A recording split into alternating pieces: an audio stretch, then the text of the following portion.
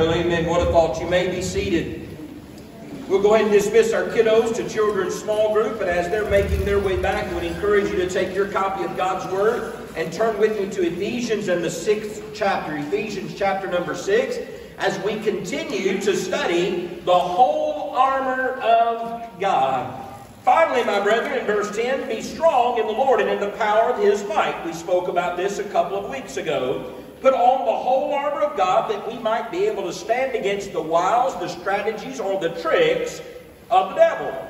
For we wrestle not against flesh and blood, but against principalities and powers and rulers of darkness of this world, and against spiritual wickedness in high places. Wherefore, take unto you the whole armor of God, that you might be able to withstand in the evil day, having done all to stand. That set the tone and that set the stage for us beginning to, piece by piece and part by part, equip ourselves with the whole armor of Almighty God. Only with this armor will we be able to endure and overcome the attacks that are imminent, the attacks that will be upon every one of us. This morning we begin with part number 1, if you will. Verse number 14. The Bible says, stand therefore, having your loins girt about with truth.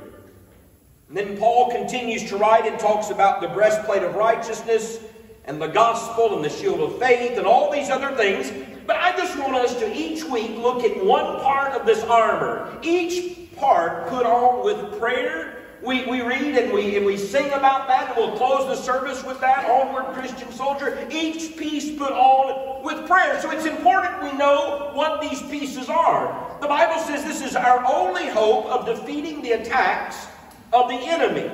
So how important it is. So this morning a message simply entitled, Loins Girded with Truth.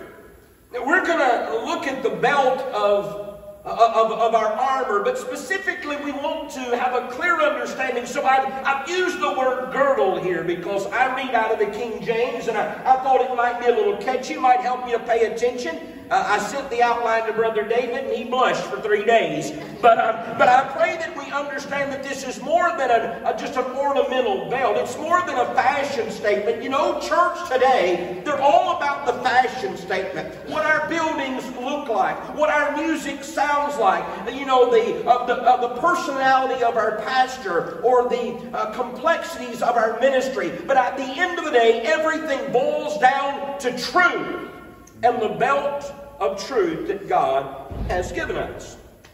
And maybe this morning you're thinking, well, I really don't know why it's all that important. I'm reminded of a story of the late, great Muhammad Ali, the great boxer. Many of you watched him fight through the years.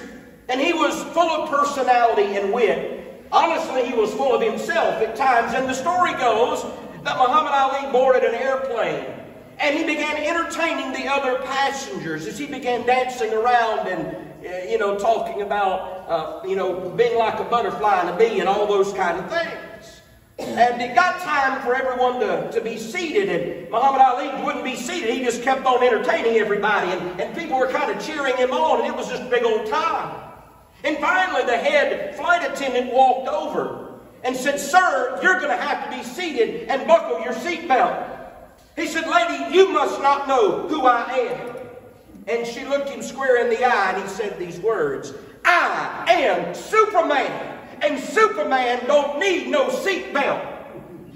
To which she looked at him and said, "No, and Superman don't need no airplane either." You and I may have this idea that we can fight our battles alone, but you and I cannot. The Bible says that we are going to find ourselves in the midst of a battle day in and day out, and our only hope of survival and our only hope of victory is in what Paul calls the whole armor of God. Father, I pray that we might buckle up and that we might understand the truth of your word that secures us and strengthens us.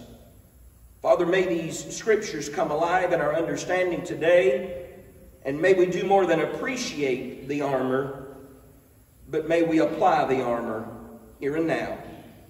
In Jesus' name, Amen. Well, the first part of the armor for the soldier of Christ, and the Bible says we must put it on. Think about that. It's one thing to know truth at a distance, and another thing to embrace truth. It's one thing to appreciate truth, and another to accept truth.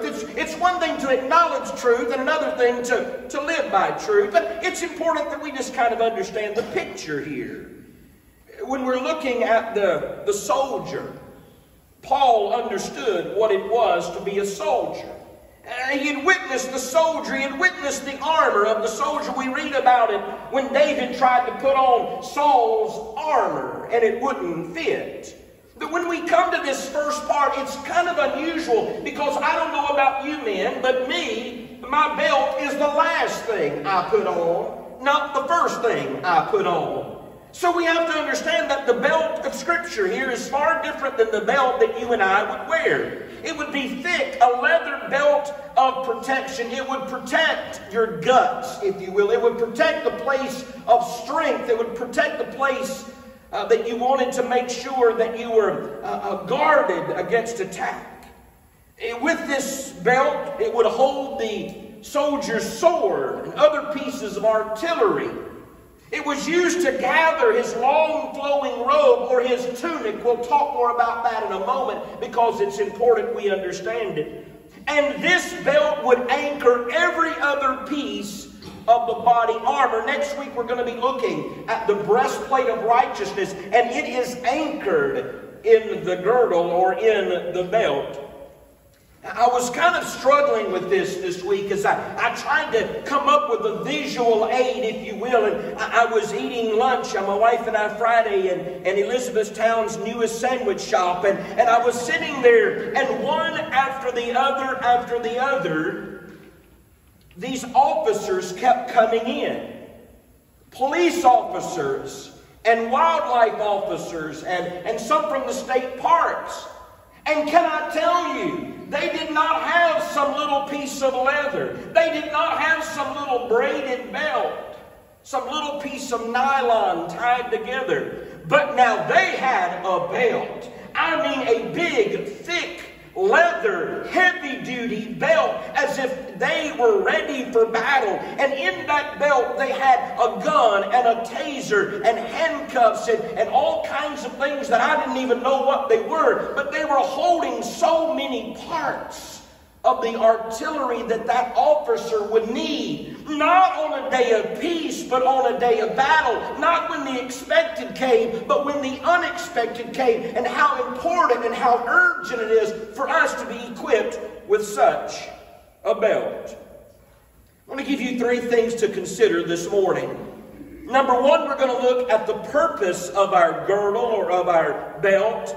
Number two, the posture. And number three, the power. Number one, the purpose of this belt is what truth declares. Now, when we think about truth, we want to understand this is God's truth to us, which is His Word, and it is our truth to God, which is our integrity, our character. In other words, it's us being honest about who we are. Many today would say, you know, I'm okay with the decorative belt. I'm okay with the fashionable belt. I'm okay with just looking as though I have a belt. And the Word of God is saying you must equip yourself with the belt of truth. It's very possible for us to convince everyone around us that we are Christians and that we are faithful to God and that we are a soldier of Christ. But when the battle comes, we will fall if only we have that which is fashionable and that which is decorative. So we understand we're going to talk about the truth of God's Word, but it's important right here and now that we just be honest with ourselves and say, is there truth and integrity behind my claim of Christianity? A couple of things the truth of God's Word declares. Number one, God's truth establishes our moral absolutes. Now, that may be a term that you're not all that familiar with, moral absolutes, But let me just tell you, that's what the 21st century is trying its best to teach our young people that does not exist. They would say there are no moral absolutes. What is morally absolute to Mike may not be morally absolute to Bob, and vice versa. That each of us can, in our own way, in our own timing, through our own intellect and our own understanding, we develop our own determinations of morality. And therefore, nothing is truly absolute. Beloved, may I say to you, there is very little that is absolute. But the Word of God is just that. Amen? Everything is anchored around that truth.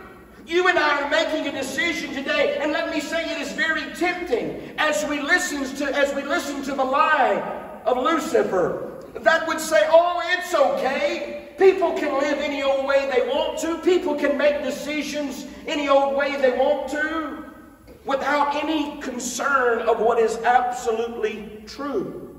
No, I'm not up here to browbeat anybody or to in any way put anyone down. But at the end of the day, it is not up to me to determine absolutes, but to simply accept the fact that God, who made me and everything that is, was, or evermore shall be, He made the rules. He is the governor. He is the one that through the dictates of Scripture has established right from wrong. Now we get that in every other area of life. I'll leave here in a few minutes and I'm going to go to Beulahville and preach and share about the camp. I'm excited about that. It's an hour and 2 minutes. Tiffany looked it up on the GPS. And that's depending on me obeying every traffic law. Now imagine, and I will. I don't drive real fast. That's just not me. I'm afraid I might miss something.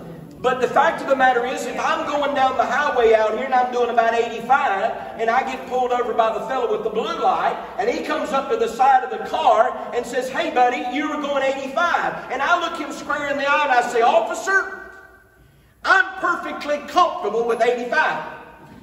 I don't think 55 is a very fair speed limit. Personally, I think it's a ridiculous fault that we can only go 55. So I'm good with 85, and he'll look at me and go, sounds good to me. No, we understand that there is an absolute speed limit, right? There are all kinds of things. Man today is trying to pull a fast one on Mother Nature, but there are certain things that Mother Nature dictates because Mother Nature is governed by Father God.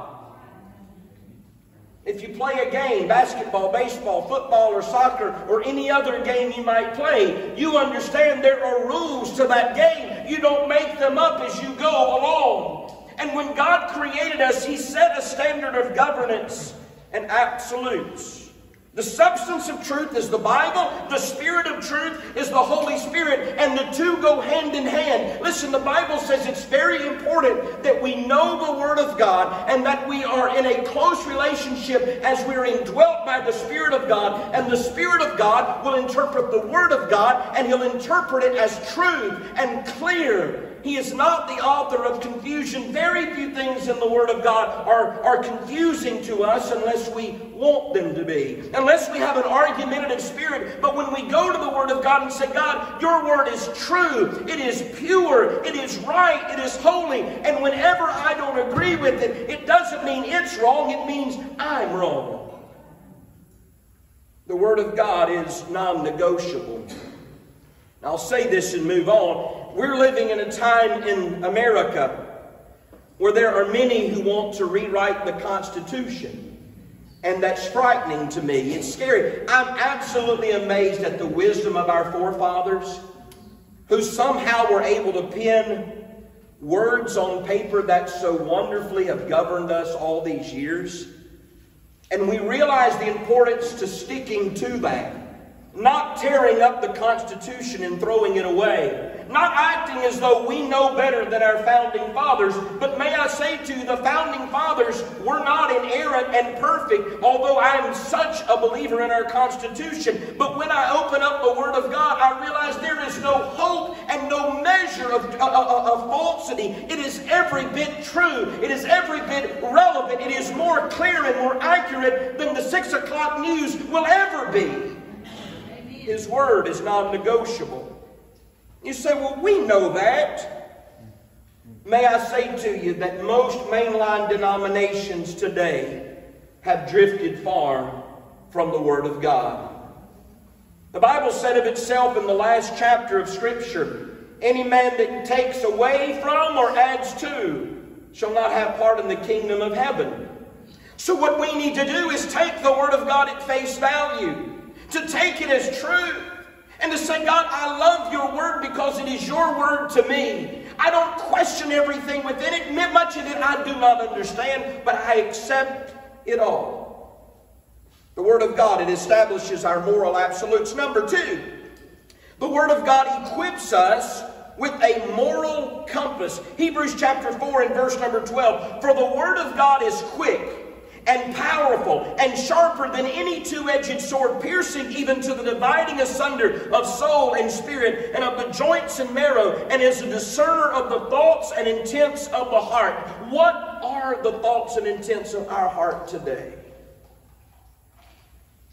What is our moral compass?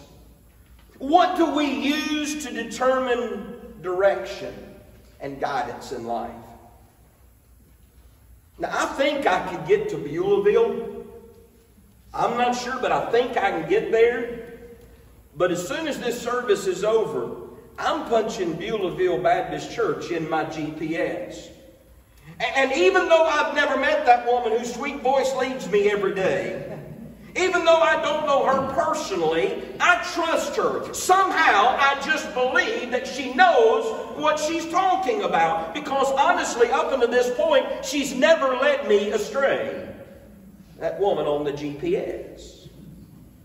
The fact of the matter is, I have to make sure that she knows where I'm going so that she knows how to get me there. I serve a God today that knows my beginning and He knows my ending, and He knows every step and every turn and every detour and every roadblock and every bump in the road along the way. And I can trust Him. I can trust His Word as my moral compass. Amen. There's not one family issue that couldn't be settled from this book. There's not one church split that could have not been prevented by this book. There's not one denominational fight going on that couldn't be settled in an instant if they just get back to this book. But somewhere along the way, man said, I can't trust the Bible as my moral compass. And the soldiers to be equipped with the belt of truth. Think about this. I'm excited because we're closer than ever before of building our church building, our ministry center at the camp. It's getting closer day by day, and at some point there's going to be a sealed set of drawings, architectural plans, engineering stamps placed upon them, and then these plans will be put out for bid. A contractor selected will break ground, and they will begin the process of building the building. Now, I want you to imagine for a moment that the framers come in and say, you know, I think I know better than the architect. I think rather than using 2x6s, we'll use 2x4s. Or rather than going 16 inches on center, we'll go 24 inches on center. And then the plumbers come in and say, well, you know, I think we'll just do things kind of our own way. And the electricians, I think we'll just kind of do things our own way. Friend, can I tell you, that building would likely not ever get built. And if it did get built, I sure pop wouldn't want to go in it. Right? Because everybody can't do things their own way. We have to acknowledge that there's a master plan, that there's an architect, that there's an engineer, that there's one who knew what he was doing before the very first stone was laid. And for us, that is the Lord Jesus Christ, the chief cornerstone, the author and finisher of our faith, the architect of all of nature and all of mankind. You know, we're to be governed by something. And for me, it's biblical truth. Psalm 119, 105 says this, Thy word is a lamp to my feet and a light unto my path. Why? Because without it, I'm in darkness. Number two, let's move quickly. Not only the purpose of our girdle, but secondly, the posture of our girdle. The posture that brings to us from this belt. That is what truth demands. We understand the declaration of truth, but what does God's truth demand of us?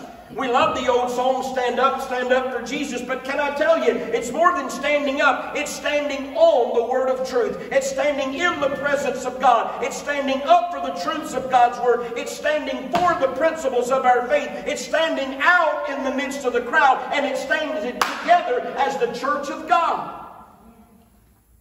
We stand up for what we believe. We stand up for our favorite football team, our favorite entertainers, our favorite political parties and pundits, but somehow the church is sitting on her hands just waiting for eternity to come. It's time, beloved, that we put on a belt of truth and we proudly and boldly proclaim not anything of our own doing, of our own good, but the foundational principles of our faith, and that is the Word of God. Amen. So what is the demands of Scripture? A couple things. Number one, that we adhere to its commandments. And by the way, there are more than 10. Somehow we've taken the Word of God and we've begun using it as a book of suggestions.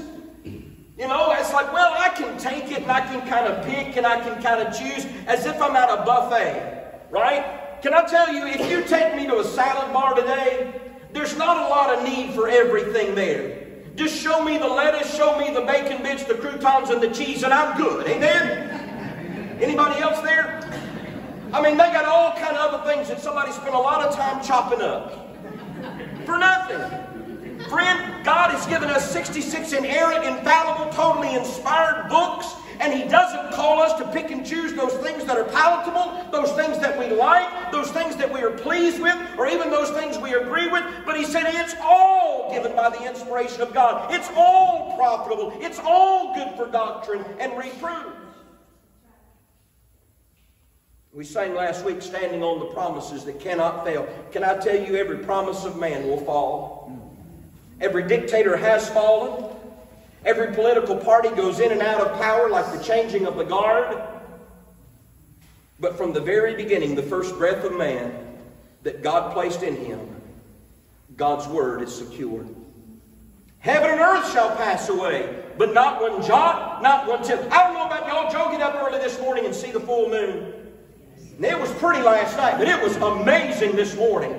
I mean, it looked as big as all outdoors. It filled half the sky over the lake. And I thought, wow, isn't that something? Only God could have put something that majestic and magnificent up there. But at the end of the day, it is temporary and God's Word is permanent.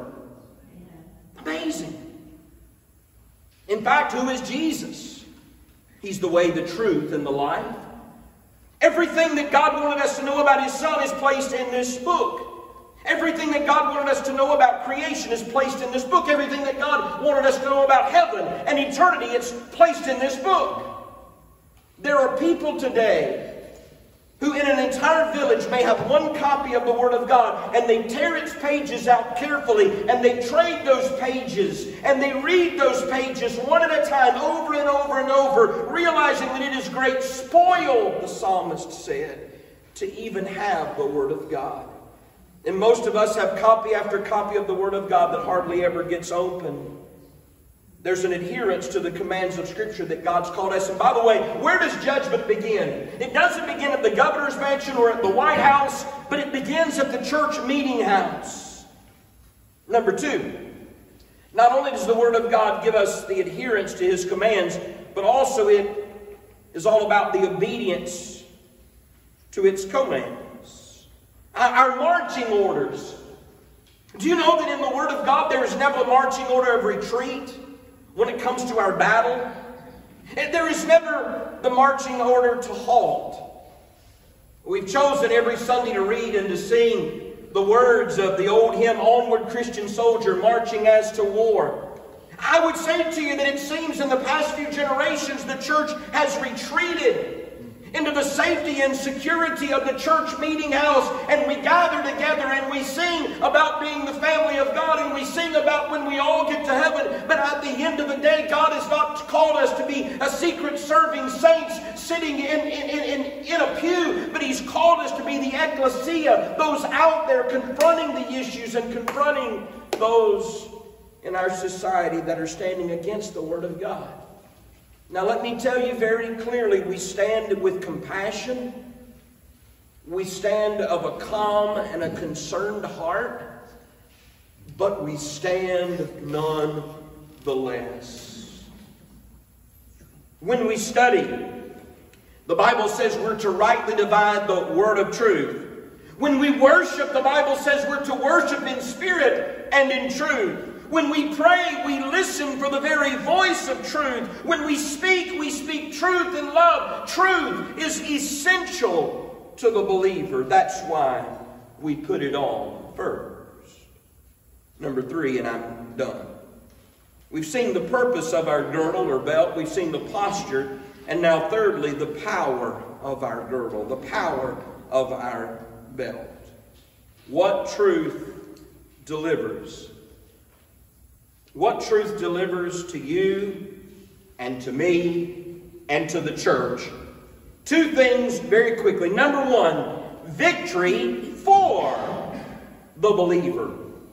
That belt had both a defensive and an offensive purpose. So first off, we look at the defensive protection that our belt gives us. Satan is coming against us. He's wanting to attack us daily. And we need to understand that this belt offers an amazing level of protection. Truth causes every dart to fall off, every fiery attack to be quenched. Truth, that is how we dispel the lies of the enemy. That is how we dispel the temptations of the enemy, because of the truth that we know. Hebrews chapter 12, verse number 1. You know this text. Wherefore, seeing we are also so compassed with so great a cloud of witnesses, here we go. Let us lay aside every weight and the sin that does so easily beset us, and let us run with patience the race that is set before us. This is an athletic term, but it is also quite fitting for the soldier.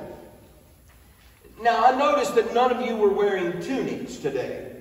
I'm not sure when tunics went out, but I'm glad they did. A tunic would be a long, flowing robe, much like a train that a bride would wear. Well, the Bible says that this belt, among its many purposes, the soldier would gather up his tunic and tuck it into his belt to ready him for battle. Now, there's many illustrations and things that I could share, but I decided to look there in Hebrews 12 because I believe there are many things that are encumbering today the Christian soldier, keeping us from battle, keeping us from fighting the good fight, keeping us from being effectual in our defense against the enemy. The writer of Hebrews says, let us lay aside every weight and the sin that does so easily beset us. So all of these things that are holding us back, and all of these things that are keeping us down, he says to gather up like those long flowing robes. To gather up like the tunic. But now that I have them gathered up, what am I to do with them? 2 options. Number 1, just hang on to them. Can you imagine trying to run, trying to persevere, trying to do battle, holding all of that? No, the Bible says that we're to gather it up and to tuck it under the belt of truth. The truth is that as a born-again believer, I'm justified. My sins have been cast into the sea of forgetfulness. So why do I hold on to the guilt? Why do I hold on to the shame? Think about this. The truth of God's Word, it frees us from sin. The Bible says in John 8:32, and we shall know the truth, and the truth shall set us free.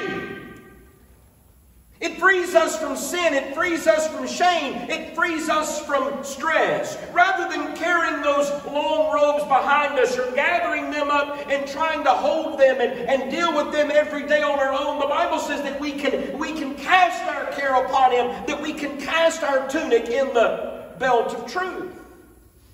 Now, you can try to cast all those cares on every other thing. I can gather up all of that sin and stress and strife and shame and all, and I can try to say, baby, help me bear this. And she'll make the load lighter, but she cannot bear it, nor can I. I can read every self-help book, I can attend every seminar, I can try everything, but only Christ relieves me from the pain of trying to bear it all alone. Everything I face, I can go to His Word. And it's not some kind of a name it and claim it type philosophy. But truly, every issue that I have, the Word of God in truth deals with it.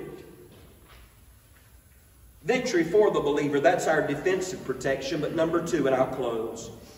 Victory to the believer. I mentioned that this belt contains all of the weapons that we need. All of our artillery, everything is connected. It keeps everything together. So what does truth do? It gives me conviction. I don't have to make up the rules. I don't have to figure out what's right for me and what's right for you. But God has established that. Imagine if we're trying to play a game and we're just making up the rules as we go along. Some of you probably try to do that. But it's over our pay grade. We cannot effectively do both. So He says, I'm going to establish the rules, and your job is to establish your conviction. And my conviction is that I trust the Word of God. It gives me confidence in battle that I can trust the truths of Scripture. It gives me courage, knowing that at the end of the day I am victorious, but only with that belt of truth. Isn't it awesome to know that there is a source of ultimate truth? Amen. Isn't it awesome to know that it's unchanging and unwavering? It is not debatable. It does not have to be elected or voted out of office. Truth is just that. It is true. Paul said in 1 Timothy chapter number 6 and verse number 12, fight the good fight of faith. Lay hold on eternal life, whereunto thou art also called and hast professed a good profession before many witnesses. I just want to ask you as we close this morning, do you have a grasp of truth today? I believe that there's one thing that the enemy's coming against the church more than ever before. It's trying to deny that there is truth still. We began by sharing with you that the message was about two things. Number one, God's truth to you. That's His Word. But now it's time for us to respond about our truth to God. We can't play games with God because He knows the truth. We might fool everybody else, but we can't fool Him because He is truth. Truth is the standard by which everything is measured. Your relationship with the Lord, is it based on truth? Or is it based on suppositions? I guess I'm okay. Is it based on an outward appearance? I think I got everybody pretty well convinced. Or is it based on this old book that says of me that I'm a sinner? For all have sinned and come short of the glory of God. They're none righteous, no, not one. And that He is the Savior. The Bible says of itself that because of our sins, we would be separated. But because of His grace, we can be saved. Fact is, you and I are trusting this book. If we say that we're believers, we're trusting this book for all of eternity. But this book is worthy of our trusting for all of our lives as well. Father, I pray that you would speak to every heart and every mind and every life in this building. And God, that you would reveal to us your great truth, the truth of your word. And God, if there's one person today here that their relationship with you is based on anything other than your truth, how I pray today, God, you would convict us. And God, you would challenge us. And Lord, we would be truthful with you. Lord, I pray that you would peel back the layers, Lord, that we've placed over our lives and expose the very truth of who we are. Our behavior, our attitude. Lord, if there's anyone here that, Lord, cannot say with full assurance that they have trusted you and trusted the truth of your Scripture for salvation, God, that today might be the day of salvation. Right now would be their appointed time. God, help us as the Lake Church to always stand for the truth of your word. We acknowledge that all other ground is sinking sand. We acknowledge that we need this belt of truth to hold everything together. God, no matter how beautiful the setting, how elaborate our facilities, how awesome our worship experience. God, it is the truth that sets us free, the truth that holds us together, and the truth that will enable us to have victory in the days ahead. In Jesus' sweet name, amen. Would you stand to your feet all over the house of God? There's a decision upon your heart. Today is the day of salvation. Oh, I'd love just to pray with you and encourage you. Maybe it's church membership. Maybe it's prayer or some other decision. I'm here, Tiff's here, others will be here to help you in any way. As we sing and as we respond to the call of God, would you come and do business with Him?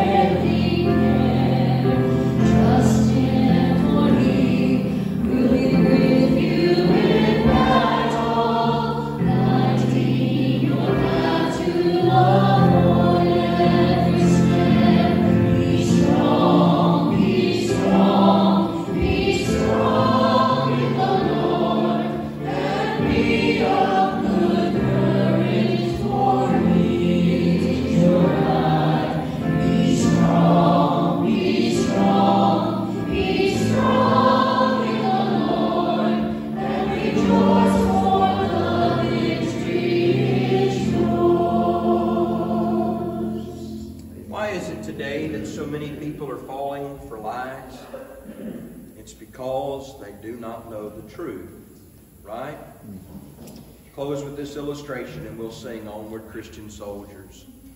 Some of you have heard the illustration, but it's what came to mind as we were singing that beautiful old hymn. If you were today to join the FBI and you were to be designated to serve in the counterfeit department, they would not put upon your desk for research counterfeit bills to study so that you would recognize a counterfeit, right? What they would in fact do is they would give you the authentic bill, a 20, 50, 100, whatever it might be. And they would tell you to study that bill front and back, from top to bottom and side to side, to where you were so intimately aware of every detail that you could spot a fraud from a mile away. But so many people today don't know the Bible. So they're, as the King James says, they're easily led astray by those that spread false doctrine. You see, when we put on our belt, you need to put it on straight, you need to put it on firm, you need to put it on tight. Why? Because it holds everything else together. Father, may we always stand for truth in this place, individually and collectively. Thank you for the soldiers in the army of the Lord and for what you're doing here at the Lake Church. In Jesus' name.